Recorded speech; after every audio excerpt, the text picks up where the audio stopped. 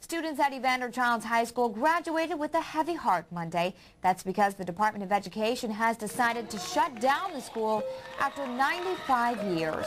The DOE once named Evander Child's as one of the more violent schools in the Bronx.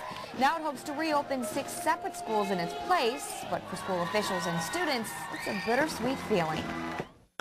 It's historic, this moment, this graduating class of Evander. We are happy to see the class graduate, but we're also sad because this is the last graduating class. I'm so happy for everybody. I congratulate everybody. We worked so hard for this.